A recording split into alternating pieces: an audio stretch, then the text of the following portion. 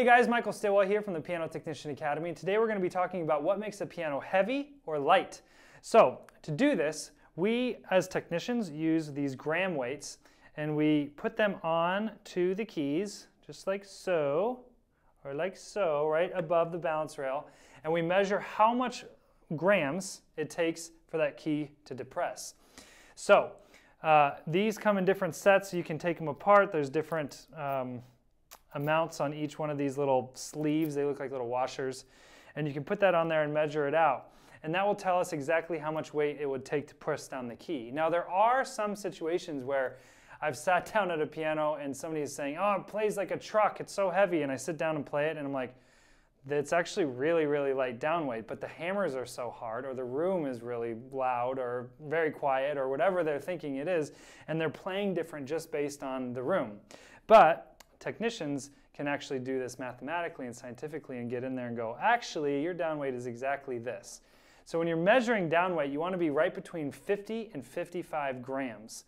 So we're going to do this on these action models, and the downside of doing it on action models is they don't usually have leads in them. This one does. You can see there's a lead in the key right here. And what that does is that's going to make this feel a little bit heavier, right? There's more weight over here, so when I press this key, I have to lift that weight up. Whereas if I put a lead on this side of the balance rail, this is the balance rail right here, this will make it a little bit easier because I have some weight going with it. So I have a whole bag of leads right here. These are little, basically pieces of lead that we will insert into a key to weigh off the key stick itself. So this one, we're going to work on this piano right here, or this action right here, and as you can see, there are no leads in it because it's just an action model. But I will kind of replicate that. So let's cut into here, and I'll show you how this works. So first of all, like I said, you want to have about 50 to 55 grams of down weight. Now, I prefer it to be a little bit heavier, so I'm going to go for about 54. So each one of these rings has a number on it. This one says 32. This one says 16. I'll add those together. I'm at 48. Now I want to do, like I said, I want to be about, 54, right around 54. So let's see what these other ones say. This one says 4. So if I put that on, now I'm at 52. This one says 2. So now I'm at 54. So if I put this on here, and you always have to remember to do this. You always have to put your dampers down, because if I don't do that, this key will be forced or be pressing against the damper weight too. So now we're lifting this, but I'm going to push the damper down, and then I'm just going to kind of knock the action a little bit and see if it'll go down. But as you can see, it didn't, right? Want to know why? There's no leads in here. So let's start adding leads. Let's see. There we go. So it went down. If I move these out a little bit, I want to get right at that number, right where they just go down a little bit, and that'll tell me I have exactly 54 grams of down weight. So I'm still good. What if I push this one out a little bit? And not going down enough. So we need to push this one back a little bit. Let's start over. So now, as you can see, this is going down exactly how I want it to.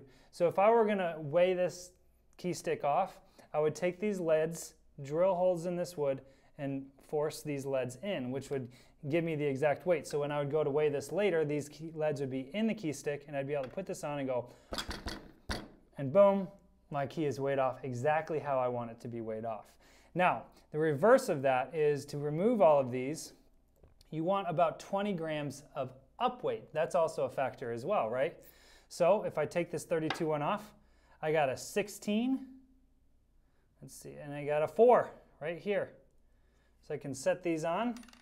Let's drop this key again and put these on, and this should lift up right at 20 grams.